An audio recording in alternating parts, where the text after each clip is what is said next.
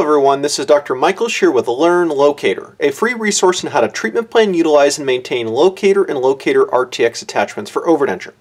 This laboratory demonstration video is going to be describing how we go ahead and we size the appropriate abutment for either LOCATOR or LOCATOR R-Tx for our patients. As you see in front of me here, I have everything that we need to demonstrate this example. We have our already predetermined LOCATOR R-Tx abutments, and then our patient demonstration model with a small hand driver, either an 050 or 048 hex, and then a periodontal measurer. What we want to do is we want to go ahead and we want to size our patient, that is if they were coming to us either after we had the implants placed by us or by our surgeon.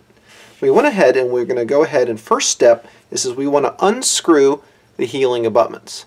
As we unscrew the healing abutment, it's put away carefully. And then we're going to go ahead and measure the soft tissue cuff. And if you'd like to follow along, you can also see a step-by-step demonstration of how to do this technique in the LOCATOR R-Tx technique manual. Also, this demonstration also covers the traditional LOCATOR abutment system, which measuring the soft tissue height is pretty identical between the two. So once we've gone ahead and we've removed the healing abutments, we can see here we've got our implants in place. What we want to do is we want to take our periodontal probe and we want to measure from the top of the implant to the top of the soft tissue. And my periodontal probe is giving me a measurement of 3.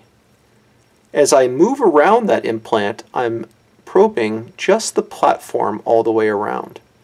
If you're working with an external hex implant, this part's easy, but an internal connection implant like you see in here, this is just a standard hex type of implant connection, we want to measure from the top part of the outside portion of the dental implant. Now you don't want to push too hard. You don't want to push too hard because it'll go down into the soft tissue around the implant, potentially injuring the soft tissue. You just kind of start from the center and then work our way out until we reach just the edge of the implant. Now as I move around, you'll notice that the soft tissue is perfectly 3 millimeters on the lingual. And then as I come across to the mesial, it's more like 3.2, 3.5. And as I come here to the distal, it might even go to maybe 3.4, 3.3. And then as I come to the facial, it's a solid 3. Looking here on the other side, also on the lingual, perfectly 3 millimeters. And then right around that 3.4, 3.5 mark for each of the proximal areas. Now some people will say, well, I want to make sure I choose the largest of those numbers, so I'm going to err on the side of caution and say, well, everything is 3.4, 3.5, so maybe I should err and get a slightly taller abutment. And I caution you against that. I really recommend trying to choose the lowest profile height abutment that you can possibly work with. So case in point, if I measure a 3 millimeter here on both of the linguals and then right around a 3 on the facial, but it's 3.2 here on the mesial and then maybe 3.4 or so here on the distal, we're going to go ahead and choose 3 millimeters. And the reason behind that is that all you need exposed is just the working portion of the LOCATOR or LOCATOR R-Tx abutment. And what happens is that it's so simple. All you do is you choose that soft tissue measurement, and that's what you want to order from Zest. Because when they send you back the abutment, everything is all done and connected, ready to go. This is the packaging.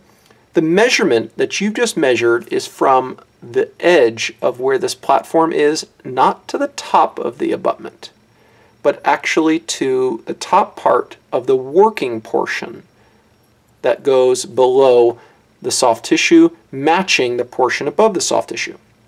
Meaning that 3 millimeters is going to be the measurement from the bottom part, which connects to the platform of the implant, to just below the portion that needs to be exposed out of the mouth.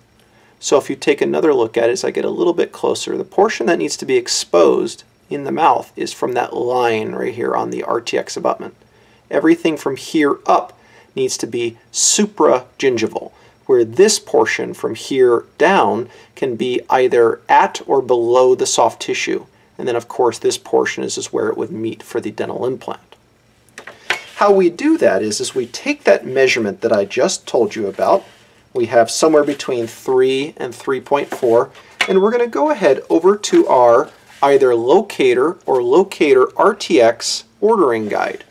Our ordering guide is more or less just giving us a description of everything that we would need to purchase for either LOCATOR or LOCATOR R-Tx. Also gives you a reminder of how to measure the soft tissue.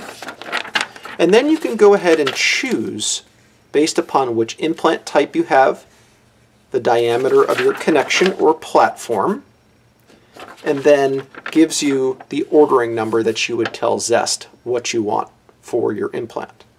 Alternatively, you can order directly from Zest or through your dental implant supplier. So in this case, if we say we have a Zimmer internal connection implant, and we have 3 to 3.4 millimeters of soft tissue height, I'm going to want to choose the 3 millimeter soft tissue height. If I had everywhere mesial, distal, maybe lingual, except for the buccal, covered by say 3.5, 3.6 millimeters of soft tissue, maybe the buccal's only 2, I would probably want to err on the side of a little bit taller. However, if it's only say 1 out of 4 of those 4 potential sites, I'd want to err on the side of caution and choose something a little bit shorter. So I'm going to choose the 3.0 millimeter cuff height for my 3.5 millimeter platform, which would be this number, 3020003.